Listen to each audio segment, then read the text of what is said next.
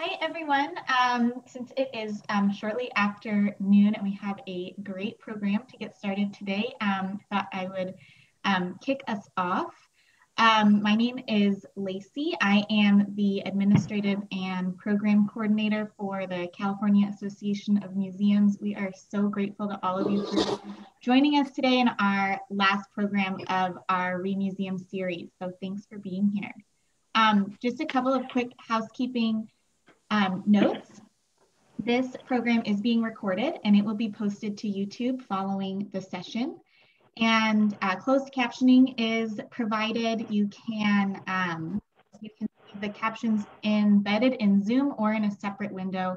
I'll share that link in the chat box. And if you have any questions or issues during the program today, please feel free to message me using the chat box or send me an email at admin@calmuseums.org and I will do my best to help you out. Now I'm going to pass it off to Tomoko Kuta, the chair of CAM's program committee, to introduce today's program. Thank you. Great, thank you so much, Lacey. And it is amazing. We are on session number 9 of this ReMuseum series. And so if you've missed any of the previous ones, please go to CAM's website and you'll find a link to the YouTube videos of all the previous 8 sessions. They've all been fantastic. So as we begin this event, we acknowledge and honor the original inhabitants of our various regions. And land acknowledgement is a critical step towards working with Native communities to secure meaningful partnership and inclusion in the stewardship and protection of their cultural resources and homelands. Our institutions were founded upon exclusions and erasures of Indigenous peoples. We honor and are grateful for the land we occupy and recognize the ongoing damage of settler colonialism. Let's take a moment to honor these ancestral grounds that we are collectively gathered upon and support the resilience and strength that all Indigenous people have shown worldwide. I am on the traditional territory of the Kumeyaay peoples. I encourage you to name and acknowledge the Native peoples where you are located in the chat box.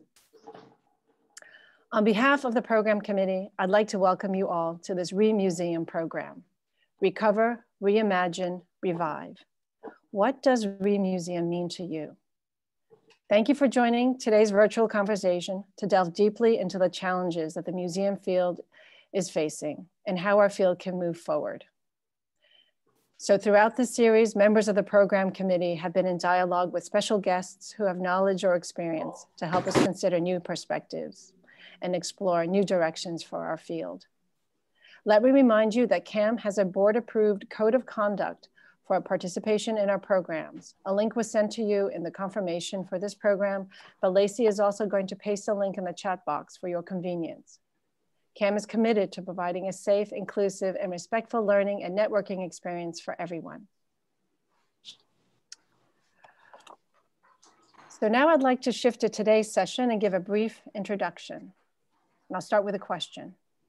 How has this unprecedented year changed our vision for the role that museums play in our lives, and what positive takeaways can we harness as we move past pandemic and into the new normal?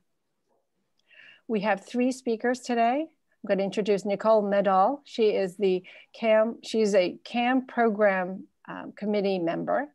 She's also the executive director of Western Neighborhoods Project, a community history nonprofit focused on the west side of San Francisco, which also manages an online archive of historical images called Open SF History. And I believe she's dropping in some links, or Lacey's dropping in some links into the chat box so you can check out her organization. Our second speaker is John Echeveste, who is CEO of LA Plaza de Cultura y Artes, the only museum in the country dedicated to the history, art, and culture of Mexicans and Mexican Americans. And there's also now a link in the chat box for his organization. And our special guest today is Anthea Hartig. She is the Elizabeth MacMillan Director of the Smithsonian's National Museum of American History, the first woman to hold that position. And you will now find some links to her organization. So with that, I'd like to turn the session over to Nicole to kick off the session. Thanks so much. that wonderful introduction, Tomoko. And of course, thank you to Cam for hosting us. It's been such a pleasure to pull this session together and to work with everyone here.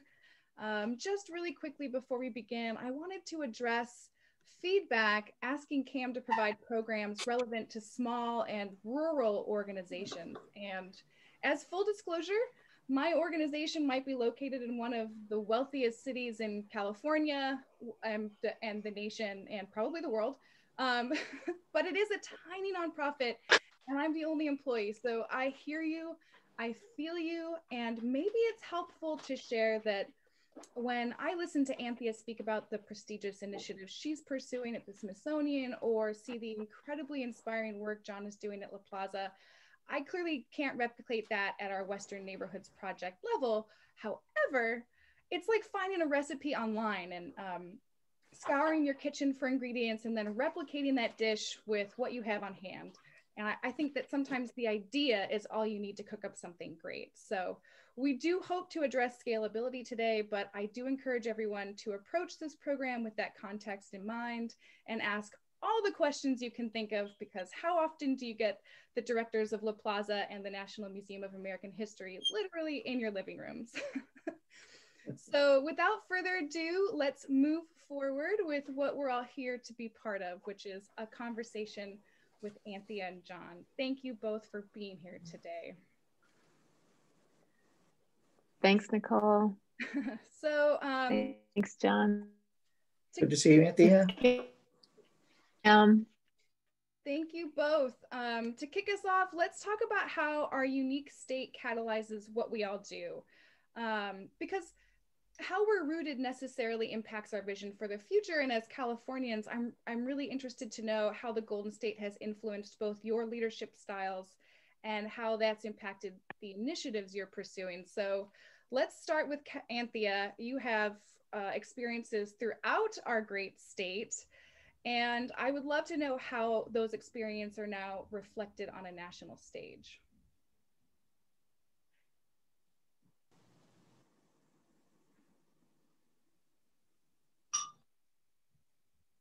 Great. Thank you so much, Nicole. And I want to just make sure that everyone can hear me. I know we're probably a little zoomed out. So let's see, Anthea dropped out. Can you hear me now? You're good. Got you now. I'm good? Okay. All right, as long as David Gallagher can hear me, I'm set. It's an honor to be in community with you, and I'm very grateful. And thank you for that first question, Nicole. Is a wonderful indication of the way in which certainly I've brought a bit of California to Washington and to the Smithsonian outside of the National Museum of the American Indian. It was not common practice at all to give a land acknowledgement, which, as you know, for us in this incredible, complicated, layered landscape imperative, as a third generation Californian, which is not a lot, but as a K through PhD public school girl in California, I mean, this incredible layered place of beauty and pain and richness influenced certainly my path as a public historian and a public servant and an advocate, as well as it continues to influence today. And I've been so fortunate, whether it be working for local governments or with the National Trust for Historic Preservation or my beloved California Historical Society, to do what I'm doing now, which of course is to create the best and the most vibrant and the most meaningful collaborations with incredible colleagues across the Smithsonian campus, if you will, but really across the nation. And those partnerships with the state of California and Stanford and the Getty and the universities of California and the Cal States have been so inspiring, as well as all of our nonprofit partners throughout California. So I really do feel, and I hope John and I will have a chance to mention some of our work together, including our office at Plaza for a while, build this project. I want to feel like I brought it all with me to create a corny California insiders joke. It's like they rolled across the country. I said that once at a Smithsonian meeting. They're all like, the great burrito of your life. I'm like, okay, never mind. It's kind of a California joke, but whether it be we have a new language justice platform, all of our work at the National Museum now will be bilingual with English and Spanish, whether it's infusing that sense of social justice, and there will good. How are you? We'll talk about on this call in terms of in this modern moment. It's also a deep respect for the collections and the stewardship and the scholarship, as well as the silences in the collections. And then, culminating in the fact that I got to create a new strategic plan and a new tactical plan. So I feel I hope I bring that a kind of sense of that perspective to my work every day. And what I've also appreciated about you and how you approach your work is that you always bring along, you raise everyone up with you on how long you're. Hope so. And I hear that you brought Nina Simon with you to Washington, D.C. to do some work for you as well.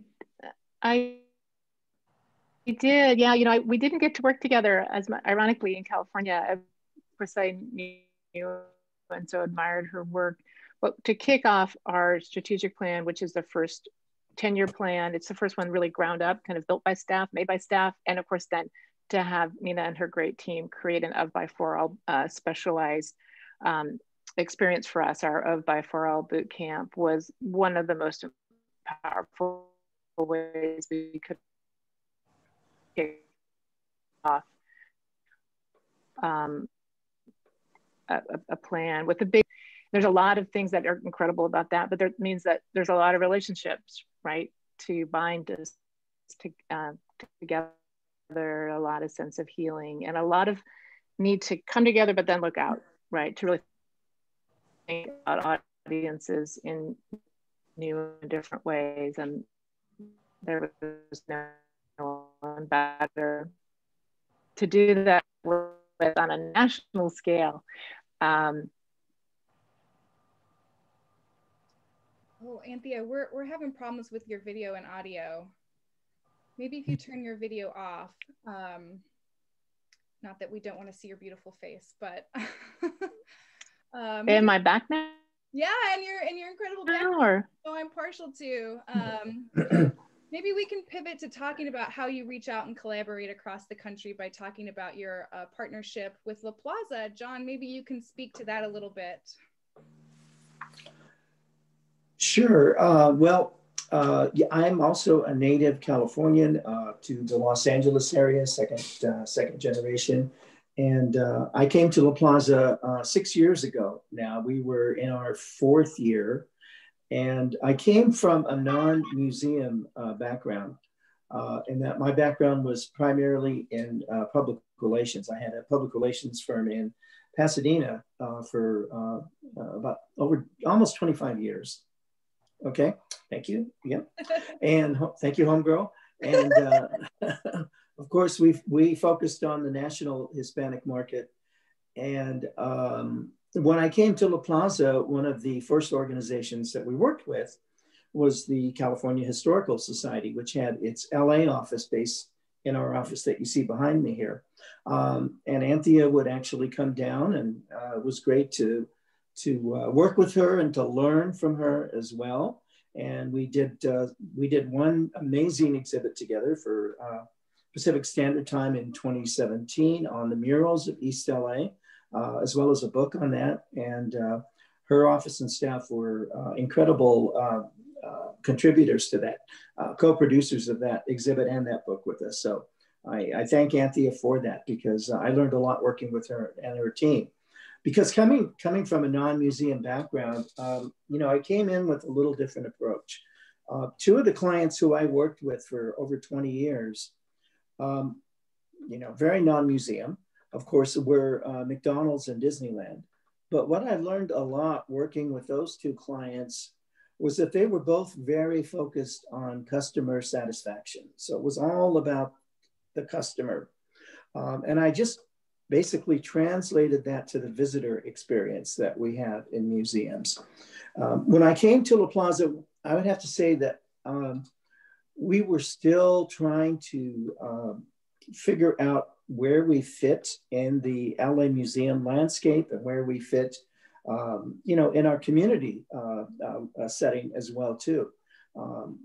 The buildings were pretty much underutilized. We have a great facility with indoor meeting rooms. We have a backyard space that accommodates up to 5,000 people for outdoor events, but things were pretty quiet. And things were pretty unstable as well too. I think we had gone through 5 executive directors in 4 years by the time I got there. So it was just getting people through the turnstiles that we needed to do. And how did we do that? That was really the trick. And I would have to say, as Anthea mentioned, that the key thing for us was collaboration and partnership. Coming from a public relations background, you're used to working with very small budgets. You know, you're scraping around. I think Jennifer can speak to that as well too. But you're scraping for every dollar. You're fighting with the client for dollars to do the kind of programs that you are. So I brought that kind of mentality into the organization. What can we do with the resources that we have, and how can we expand those resources by working with other interested parties throughout the area? So we began to do that. We began to work with other nonprofits who needed rental space that they could use. We began to work with producers, concert promoters, and others who wanted a venue that they could use to conduct events. That helped bring people into the space. It helped bring people into the space and introduce them to what we were all about, okay? So, you know, in the last 5-6 years, we've become one of the premier venue spaces in the downtown area. And we've also, our second goal was also to serve as a Latino cultural hub for Los Angeles. And we did that there. So we're kind of the go-to place where organizations come to conduct dinners and festivals and all kinds of things. So we've hosted any number of events in the last few summers, from the Cuban American Music Festival to the Tortilla Tournament to the Mezcal Festival. A lot of great stuff, which of course all got erased this summer. So there were two impacts to that. One is, of course, our visitorship was down. We do about 100,000 visitors a year. Secondly, that was a big hit financially because rental events for us generate right around $300,000 a year. So that was a big hit to our bottom line. But we have persevered, we've transitioned, and we'll talk a little bit later about how we have moved towards becoming more of a virtual museum. We will talk about that later, so hold tight for that.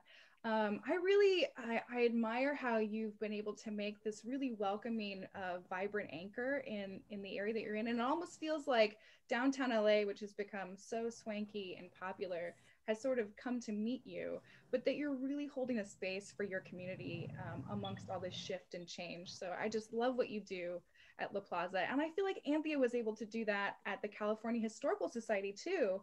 I'm speaking for all of my museum ladies who are definitely in the audience today. The CHS on Mission Street became a home for us. We came to all your events. I worked there for a bit. And I really admire how both of you are able to do that in your different locations. And I think like this might be a good place to pause if we have any questions. Cam team, is there anybody dying to ask Anthea or John a question? I actually have something fun to pass along that a friend just texted me.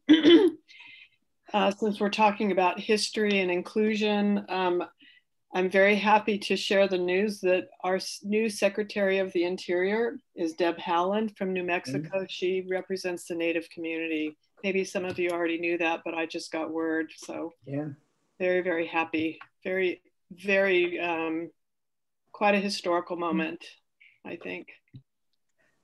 You heard it here first, everyone.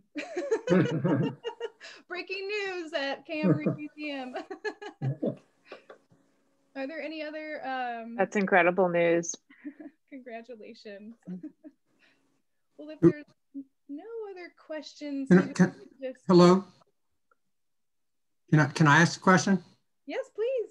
All right, thank you very much. Well, thank you for this wonderful program. I'm actually based here in Sterling, Virginia. I'm not a member of the museum field or any cultural attractions for that matter. I do work for the federal government, but what I'm talking to you about now is outside of that scope.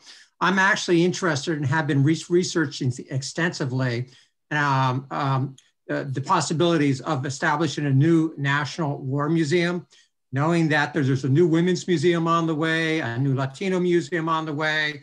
I'm not going to take everybody's valuable time about how much research. So it's very early stages. We're just volunteers. We're not even a nonprofit yet. So there's one, I've been part of this research effort. We've been talking about research and market research, what with the anti-monument movement, COVID hitting cultural attractions big time.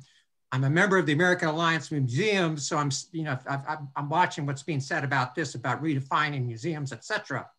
So my question actually is to your first guest, is that there's actually a gallery in her museum, which is the Freedom Gallery.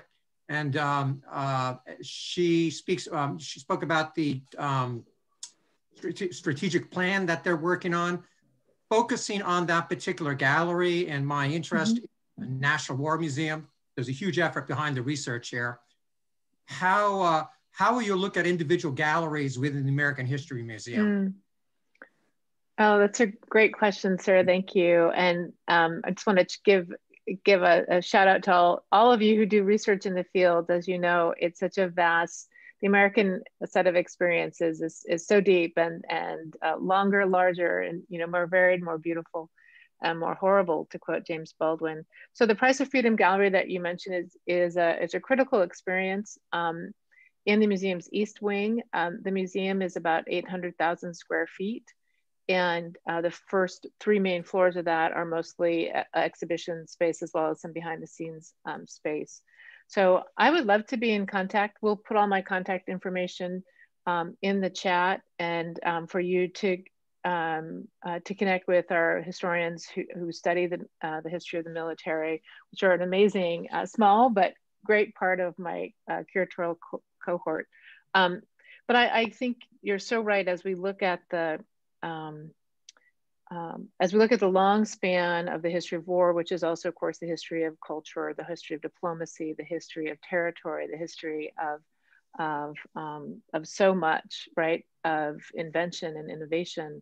I think we take a pretty broad look at the role of military and military life in the nation, and especially that has also been helpful for me in California. Because California of course, has rich Native history, but has also flown under 3 flags. So I think we have a depth of understanding. But we'll be looking, sir, to so many of those big exhibitions. That's, I think, a 10, 15,000 square foot exhibition, need to be refreshed and updated, every 15 or 20 years. So I'd love to be in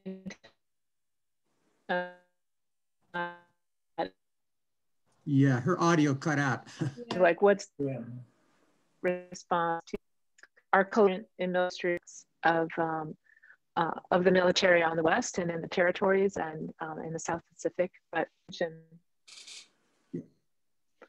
oh, sorry. I said it would be great to continue the conversation with you about kind of what we do next with our military history work.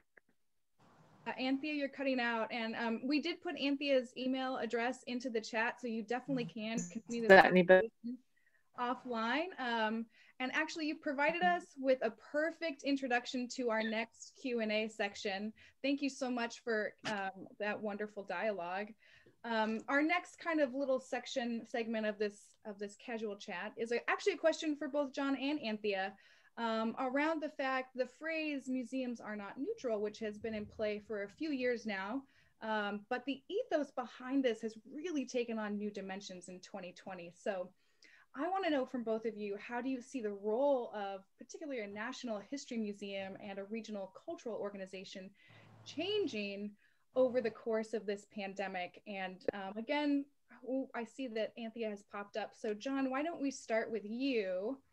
I know La Plaza is leading opposition to an LA City Council proposal to rename part of Figueroa Street. And I think this speaks to find the right balance between how we meet this historic moment with issues like social justice in play and the erasure of history in play without choosing sides, which is what a lot of people think museums should be, is neutral. But how do you not choose sides anymore as your museum continues to take on more of an advocacy role? Well, I would say that, you know, social justice and telling the untold stories of the Latino presence in Los Angeles that's what we're all about. That's part of our DNA. So we focus on that a lot. And many of the exhibits that we do, even the art exhibits, focus on themes of social justice. When we did an exhibit several years ago on baseball in Los Angeles, it really focused on the social impact of baseball. So it wasn't just about who the great players were and which ones went on to the majors and the Dodgers, but it was about how baseball was used as a tool for social change in Los Angeles when Latino teams couldn't utilize local parks and they couldn't join the other clubs. So that was a great story that we told, and I learned a lot about that. We also have an exhibit right now that just kind of coincidentally opened 3 weeks before the shutdown on the Afro-Latino experience in Los Angeles. So that's, you know, often an often looked segment of the community that we wanted to put the spotlight on. So that was very well received, and we hope to continue that exhibit when we do reopen, whenever that date may be. You know, our organization is pretty well politically aligned, board and staff. And I don't think I have to tell you which way that would be, but I could say that if I had proposed to the board that we paint the buildings blue up until November, they would have agreed to that, most likely, you know? So we're all kind of politically involved on the side too. So when you ask how far we can go, well, I think many organizations did this. We did our job in posting voter education and voter registration announcements on all of our social media. We had a window display in our building that you see there, encouraging people to vote. So we were part of that network of organizations that got very involved in getting people into the political system, which of course is especially important in our community. The other thing that we've been doing that you referenced, Nicole, is extending what we do outside of our four walls, okay? And I think that's an important role that museums can play. And I actually got involved with this issue when I received a call from a curator at the Museum of Natural History telling me that the City Council of LA was proposing to rename a section of Figueroa Street for Kobe Bryant. Figueroa Street is one of the longest streets in the city. It runs almost 30 miles. The original 3-mile section of it was named in 1857 for Governor Jose Figueroa, okay? Governor Figueroa was considered to be one of the most competent governors during the Mexican rule of California.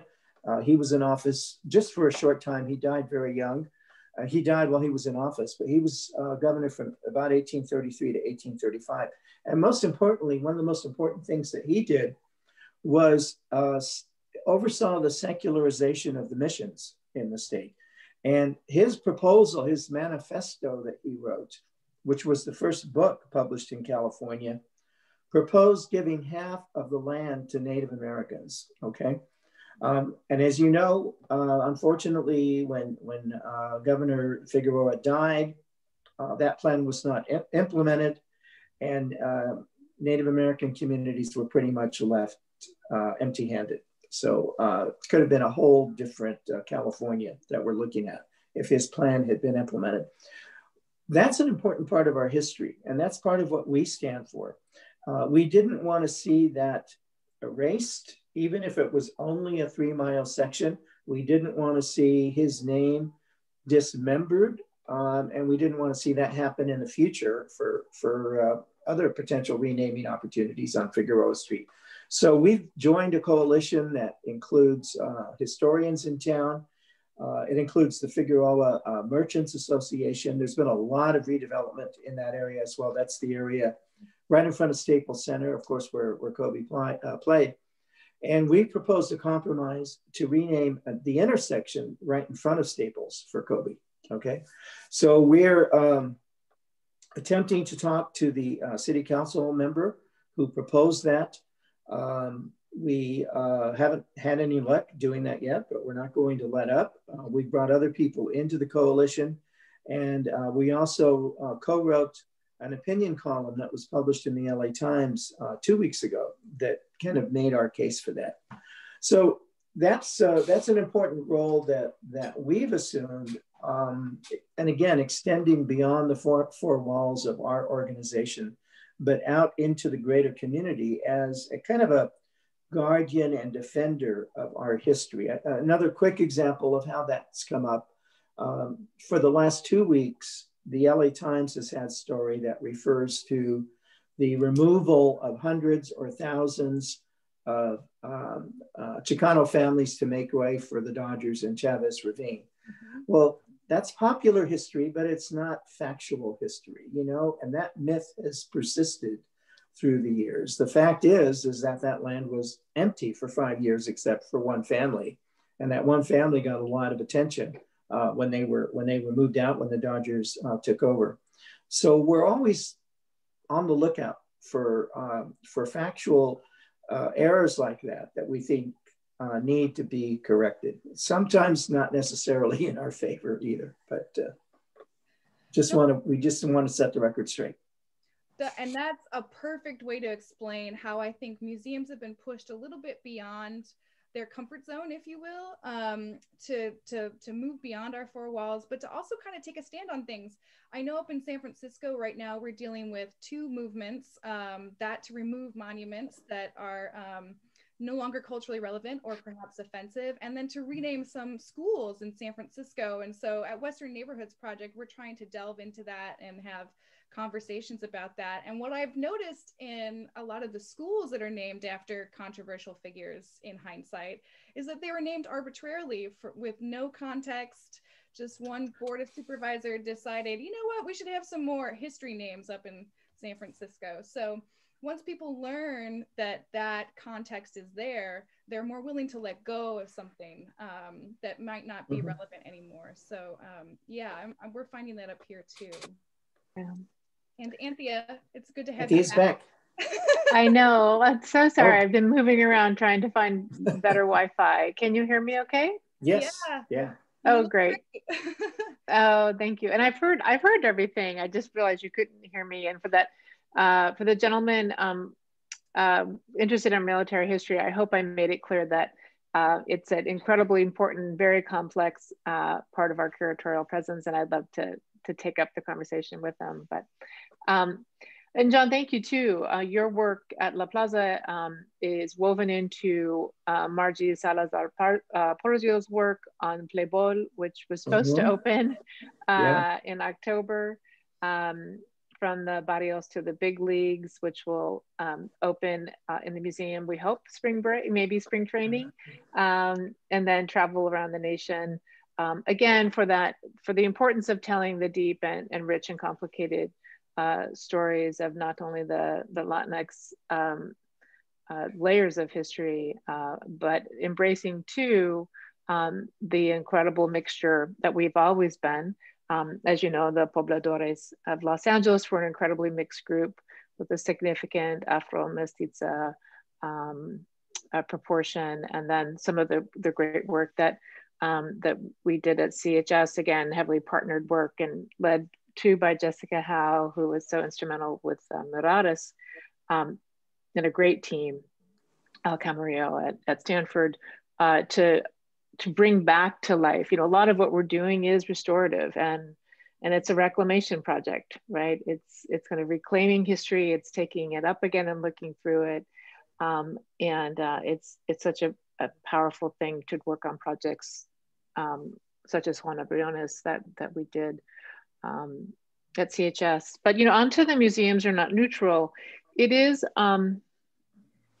it's a phenomenal moment. I too am in a way an accidental museum director. I've long done my work in public with my life as an historian. But it was really my time at CHS, as well as my training too in archives and oral history and historic preservation. Before you do that, here. Oh, maybe we want to mute. I know, I'm so excited I finally have a voice. But it was my work with collections and with the power of exhibitions and learning how to translate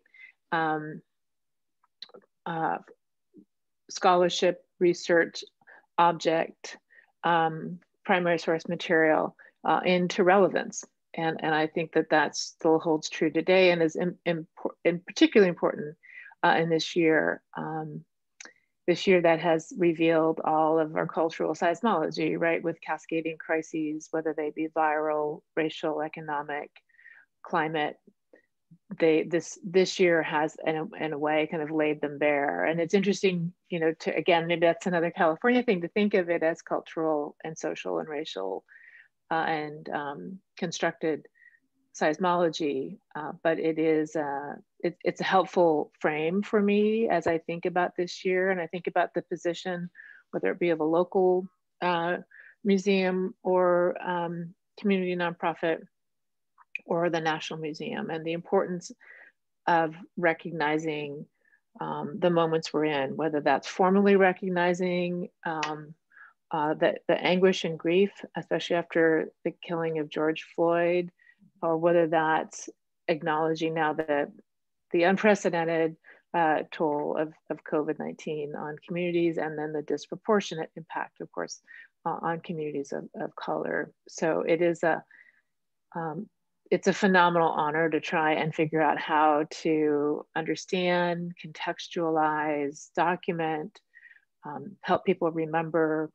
So many of us are doing kind of oral history and digital collecting projects right now across the nation, especially a number of them here in California, encouraging people, to share their stories of 2020, and helping us, not forget, but also using history, culture, art, science, museums as places now of digital community as we await the time when they can be our physical communities again. And I think be bridges into constructing hopefully a new reality for our post-COVID world. So I feel that kind of that honor. It's so true. It's an honor. It's also an immense responsibility. I think the glorious burden. Yeah. Yeah, it is a glorious burden. I keep referring to this year as historic, which is kind of a PR spin to, situate historians in a point of relevance, but it's also, museums have this responsibility to be arbiters of this discussion, create safe spaces, provide emotional support for people who are trying to work their way through this historic moment, and at the same time, as technical professionals, we've all had to figure out all of a sudden how to be totally virtual. And I know both of you have been doing incredibly dynamic work. John, you've been able to shift your entire programming online with great success. Maybe you can speak to that. Sure. Yeah, we have been doing that almost immediately since the shutdown. We had an exhibit reception scheduled for a new show by the Chicano artist Carlos Amadas, who's considered one of the top Chicano artists of the time, and in fact has a great documentary on Netflix right now. So we had to cancel that reception the week before because the lockdown went into place that night. And what we decided to do was do a live walkthrough of the exhibit with his wife and the curator. So we did that, with our cell phone cameras and a shaky internet, but it worked. And we looked at each other. My marketing director and I said, you know, that worked. That wasn't so bad. It didn't cost us anything, and it went well.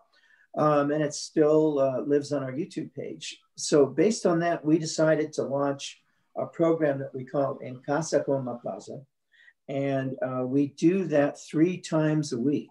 And we had our 100th episode of that last Friday night.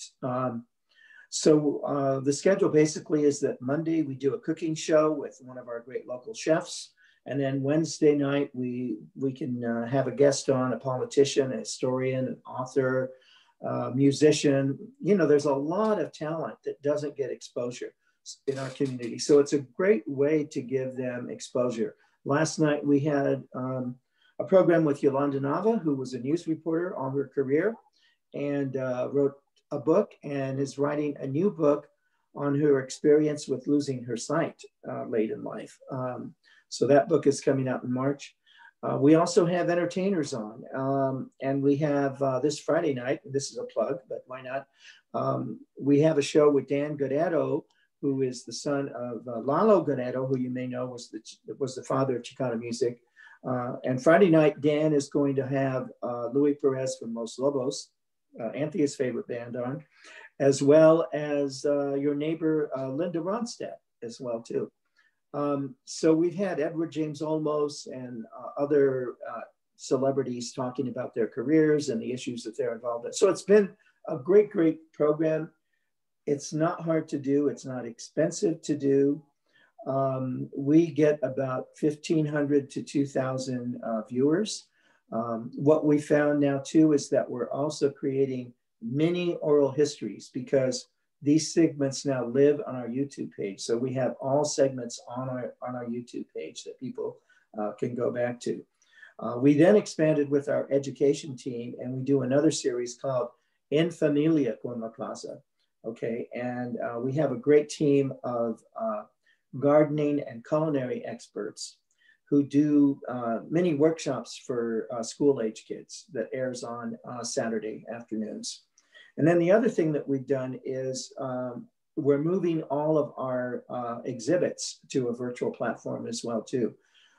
And we recently purchased a Matterport 360 camera, which, you know, allows you to zoom into everything. It's really cool. It's a very nifty little tool that we can use now. So we have, I think, 3 of our exhibits on that now, on our website and on YouTube too.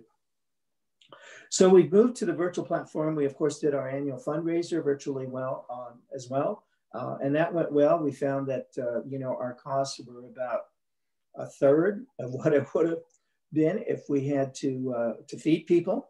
And we, you know, we raised almost as much money. So, you know, we'll probably do that to some extent again next year.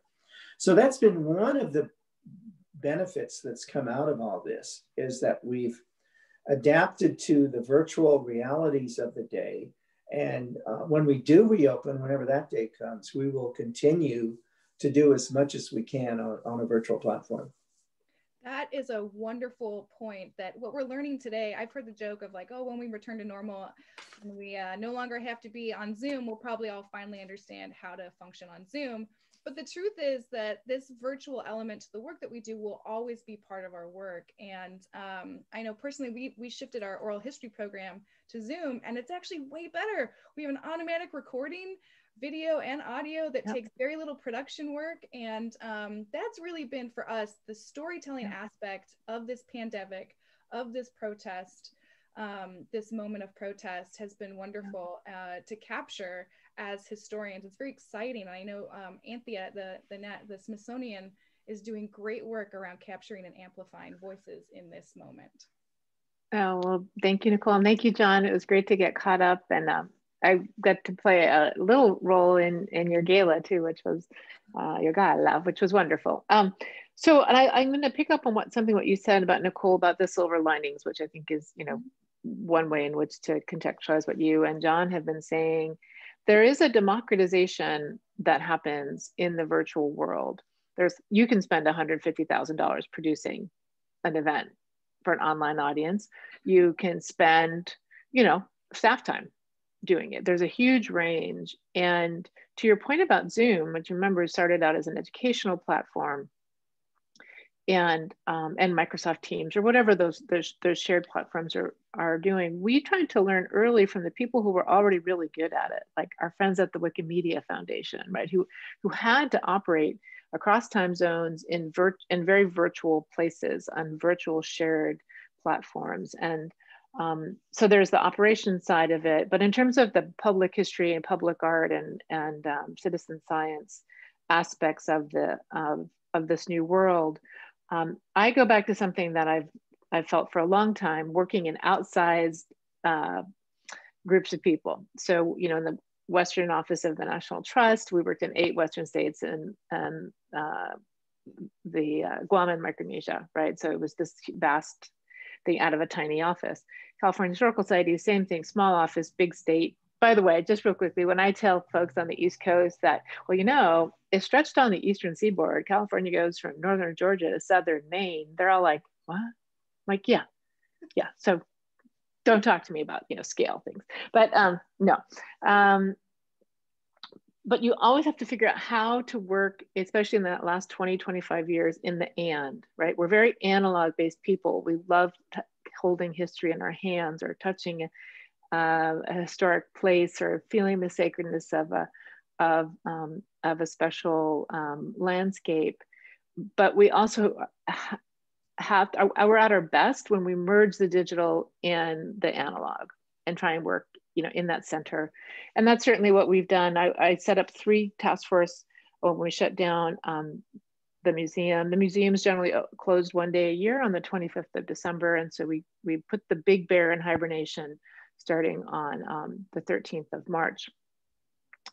And so we set up a scenario planning team, we set up a collecting team, and we set up basically a COVID-19 digital programming team to really figure out kind of how do we be in these spaces.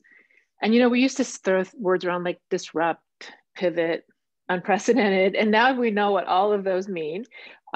Iterative, remember when we used iterative was kind of nice, and now everything feels iterative. So we really worked hard to both pivot huge events. 2020 was supposed to be the year of the woman. We opened a wonderful exhibit on a history of how we remember women's suffrage on the 6th of March. We were supposed to open Girlhood, It's Complicated on the 12th of June. And so, like so many of you, we had to figure out, you know, how to still carry forth. In terms of Girlhood, we actually installed Girlhood in the pandemic. So learned a lot from that. But then moved and shifted almost all of our content, existing content, to digital platforms, trying to explore the richness of those platforms, but also, like John, trying to figure out how to serve whether they be fundraising goals or programmatic goals. So we've certainly learned a lot. One of the key storytelling components, back to your great comment, Nicole, and to John's work as well. And by the way, cooking. We have the nation's largest collection on the history of food, and our Food History Weekend and our Food History Gala centered around many things, but including, of course, Julia Child's Kitchen from her Cambridge home is our big event of the year. It's our only fundraiser per se, and of course, it was, you know, scheduled for October. So again, you know, pivoting there. But our Food History Weekend focused on food and social justice, and was able to bring forth a richness because people can participate, whether they're in Virginia or Guam right now, although it's probably the middle of the night in Guam, they could be on with us on this Zoom experience. And you know, taking advantage of that magnification, I think is really important. Last Friday, we did our 24 hours in a time of change, where 11 of the Smithsonian museums and research units, like the Latino Center and the Asian Pacific American Center, participated in a massive 24-hour story collecting effort. And then we launched the stories of 2020, which will be ongoing. But building on everyone's great work, right? What we've all learned together about how to do our best work in community when we can't necessarily see each other and hug each other, have a glass of wine together, do research together, open up our archives, take in our exhibitions, and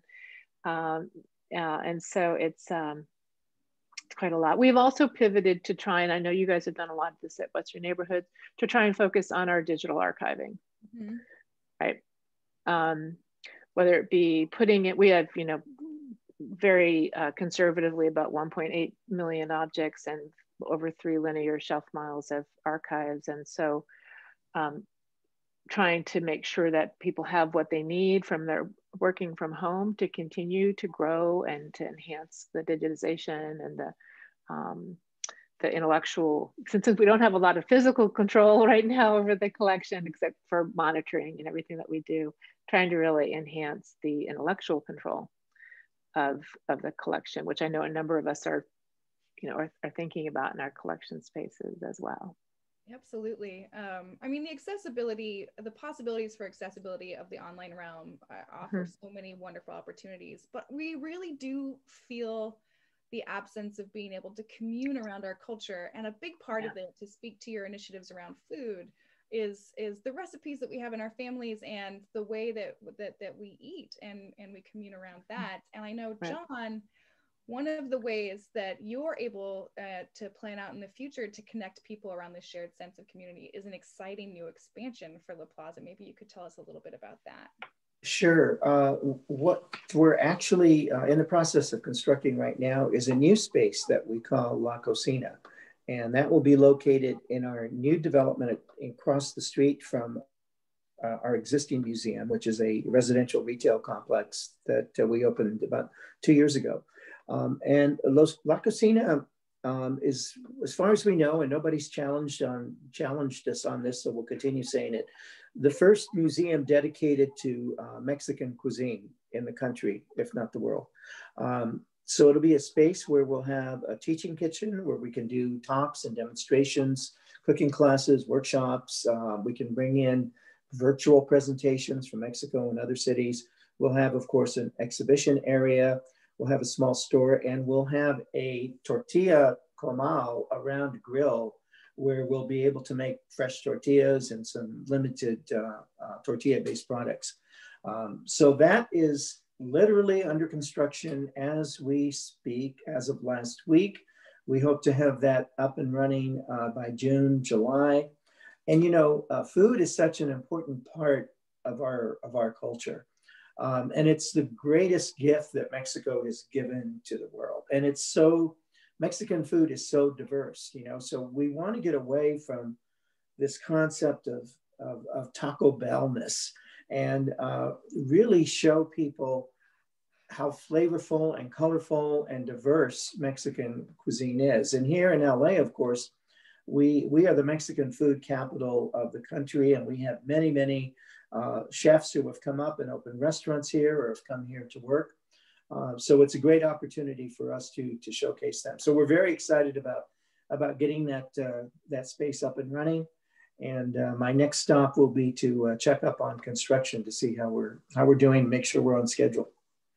I'm so excited for this space. I grew up in LA, and so Mexican food is totally my comfort food. And I think you guys have totally nailed a central role for museums of being this place of comfort, of being this place of cultural connections.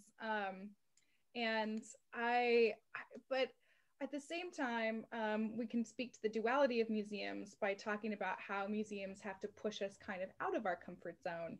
And Anthea, I know that the Smithsonian received a huge grant, $25 million grant from Bank of America to explore how Americans understand and experience and confront racism, impeccably timed in June of this year.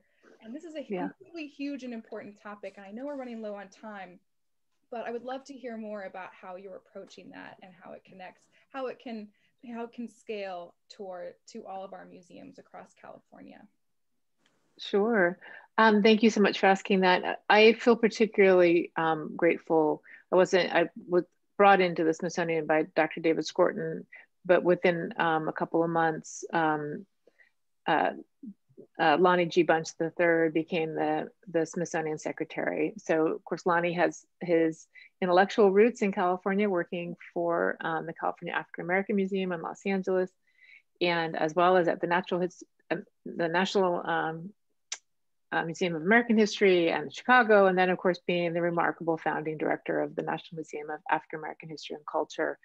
And it's been such a gift to work for the first African American, the first historian, and the first former museum director in modern times under Lonnie. And this is really Lonnie's kind of incredible presence and power and vision to create the race community in our shared future initiative, which Think America, as you noted, is a remarkable and incredibly generous supporter of. And that will take shape in what I hope we can share with you all soon in a series of national convenings to understand the ways in which the areas of race and wellness, race and wealth, race and community, race and education have worked to create this powerful but very uneven landscape of access and of equity. And so I have a direct role in that. I'm on the kind of the senior advisory committee, and one of my staff has been detailed to the initiative, which is incredible. But it's a remarkable opportunity for us to see the Smithsonian as maybe the nation's convener around these important and, as you said, very difficult conversations. So I'm deeply looking forward to that. It'll take on many forms. It'll be a kind of an umbrella too for some of the initiatives that many of the 19 museums and 11 research institutes are working on in different ways. And it'll also be a challenge to us internally to change. We come from a colonial, imperial founding, and we still wrestle with all of the same tensions that the hegemonic power structure of the nation wrestles with. So we see this as a truly remarkable opportunity. And whether we're talking about, like, we do a program on the history of philanthropy, and this year we're supposed to focus on educational equity. And what's amazing for a lot of us, maybe it's affirming and challenging and also sad at the same time, when you pick these topics a year ago or 2 years ago, that 2020 we were going to focus on women and equity, or we're going to focus on education and race and equity, and you actually get to produce and then experience the programs and the conversations, as you know, it just takes on a whole new level of power and of resonance that I think we're all trying to work towards. So I'm thrilled about the race community in our Shared Future Initiatives website. Will launch maybe as soon as tomorrow. So I'll make sure I keep you all informed as well. And then I would love for everyone across California in particular, because we are path breaking in so many ways, to take a look too at the major themes of the initiative, and to see kind of how can we be part of the conversation, right? How can we pull the long and complicated and very diverse histories of the nation into a conversation about the complications of race, because we experience race differently throughout this amazing state. So. Yes, absolutely. I think that's a perfect way to kind of like tie a little bow on this amazing session, is that the role of museums is not to speak at you, not to speak for you, it's to have conversations with each other. And John at La Plaza, you do that actively every day in your advocacy, in the way you approach your work. And Anthea, you of course as well have always been such an inspiration to particularly us museum ladies, but to everybody in every organization that you've been part of. And I hope that we have a little more time. Maybe my CAM colleagues can give me the thumbs up if we can allow for some Q&A. I know we've gone a little long. I'm fine. I can absolutely stay on, but I know that maybe some of you have to go. I just want to say how great it is to have Anthea in her position there, a real Californian heading up the museum, and then with someone who's probably a Californian at heart heading the whole organization. That's big progress. That's just great. Oh, thank you. It's an honor to represent. Yeah. Yeah. And I know too that one of the things that Anthea mentioned to me that she initiated there at the museum recently was to install bilingual signage at the museum, you know? So it took someone with that kind of orientation to just make that happen, which is why that's so important that she said. John. Thank you so much. Did we have any questions? Otherwise, I can also talk about how inspiring Anthea is for days, probably. No, don't. Yeah. But really, both of you, I have to say, in planning this session, you know, I'm the new kid on the director block here, and you are very esteemed colleagues of mine now. And John, immediately you put me at ease by, you know, chatting about our mutual hometown, which is nice, Temple City. Yeah. How about that? Yes. Ooh, give it up. Yeah. Yeah. And Anthea as well. I mean, when you were at CHS, no one felt like they were, everyone felt like they were part of the family. And so I appreciate. Well, you are, and you were, so. So do we have any questions? I'm trying to go through. Do we have any questions, or would anyone like to open their mic to address personally either of our illustrious speakers today? Cricket. There was one question that I wanted to be sure and catch. This is from Michael Lang, and he wants to know, or she wants to know, excuse me, how you deal with copyright when you're doing so much online. Do you ever have any trouble with dealing with copyright? Yes, we certainly have. We've learned how to navigate that. You cannot use recorded music. You can go through and of course get a license fee for that, which is a little prohibitive for our costs. So the way we do it now is you can use live recordings. Okay, so if we have concert recordings for a musician or group, we can use that. But to use something that is recorded on an album CD, you can get dinged, and we have been dinged for that too, because they're very aggressive about monitoring that. And we've actually had programs where they have stepped in onto that live stream, not only deleted that segment, but then deleted the entire program. So you've got to be very, very careful about that. Yeah, you know, and I think maybe the question might go two ways, right? How you have to be careful in the digital space with especially if you're using any kind of copyrighted material. And I think that the AAM has some good guidelines on producing digitally in this new way. So check those, and I can send you some links too. On the other side of that, I think it behooves all of us, and we're in I think the privileged space in this, to make as many of our collections available. We pushed out at launch 2.8 million digital items from the Smithsonian collection when we launched our open access project in February.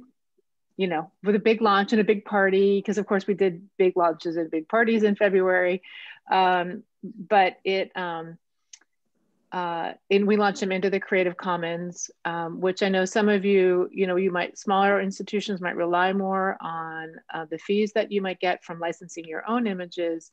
But I think open access is something that, again, has been brought, even with a long conversation, 20, 25-year conversation.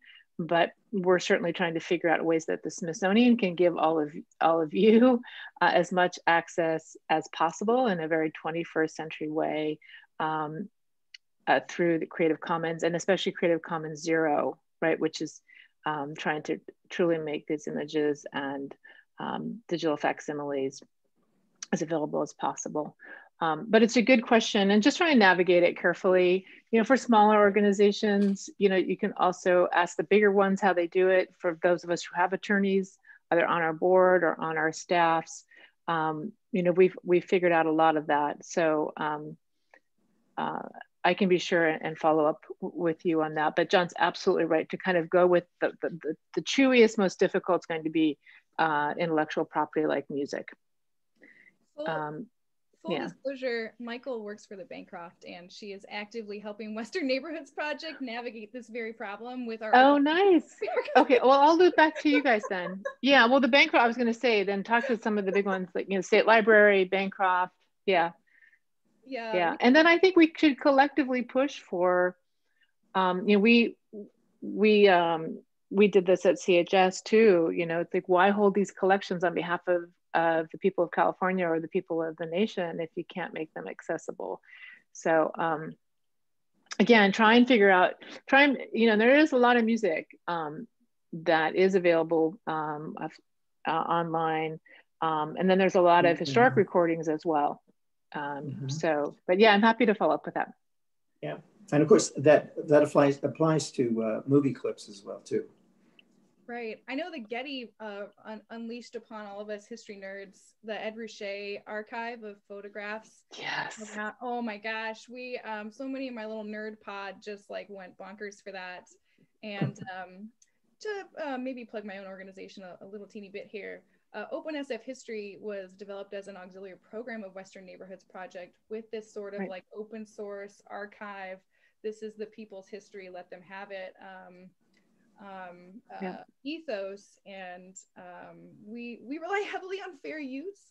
We also don't monetize anything. So, and thank you, Michael, publicly for enabling us to navigate these treacherous waters with such grace.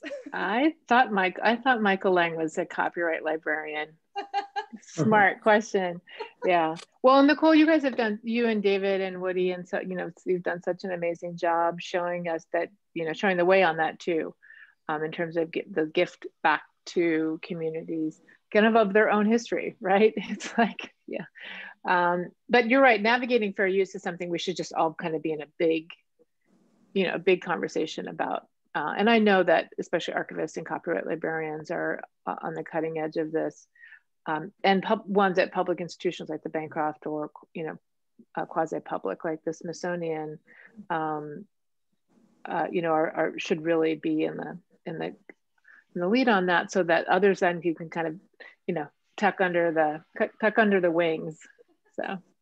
Yes, I mean, shout out to small museums is that the smaller you are, the easier you can just like do it. We obviously have a board that navigates what we do, but we can just sort of Hail Mary and put the program out there, throw spaghetti at the wall, like I've been saying all year, and try it out with minimal issues, not like on your level where, well, you're just in a different sphere. I know, sometimes, trust me, I wish, you know, speaking of the Golden Gate Bridge, when I first came to CHS and we needed to do an exhibition, which we didn't have a curator, and that's, you know, that's when we started working actively with Jessica Howe, who was a contemporary art curator. But when I tell my Smithsonian friends that we put together an exhibition with 250 objects on the history of the Golden Gate Bridge in like 3 months, they're like, you know, you're right, you can kind of work at a warp speed. And that's what my hope for all of the smaller organizations, and I know we've got some great colleagues with us, and some whom I had the honor of working with, like Amanda Meeker in Sacramento and Ann Peterson in Santa Barbara.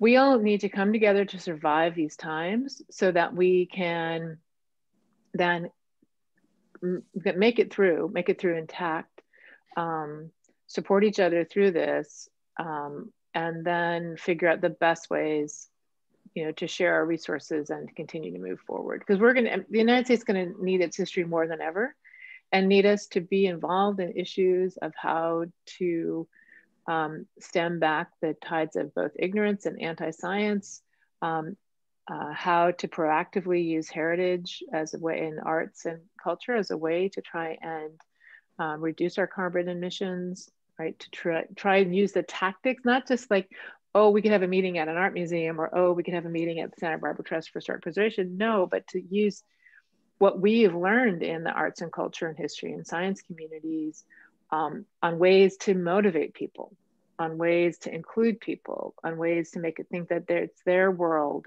and that their activism and their agency matters, rather than something that's kind of big and awful and being done unto them. And And you know, we have a lot of collective work to do between now and 2030. And 2050. Speaking of existential crises, yeah. Yeah, well, the more work that you both do with your organizations around academic and non-academic subjects like baseball, which is also very close to my heart, and food, I think the more relevant our organizations will become. I want to thank both of you for being here today. This feels like a good place to wrap it up. And I think we have dropped links into the chat where you can donate and support the work that John is doing at La Plaza, support the work that Anthea is doing at the National Museum. Support California work for me first. Yeah. John and Anthea, I wanted to give you one last moment to promote any specific initiative, or like John, that Linda Ronstadt program is on my radar for Friday. But if there's anything else you'd like to leave us with, I will give you the floor. Anthea? Oh, wow. Yeah. Well, there is there's a Sunday program, the second program that we're doing, that the big Smithsonian, as I call it, is doing as part of the Race Community and Our Shared Future initiative, and it's focusing on youth activism, which I think will be really remarkable. I can try and grab it as John wraps up.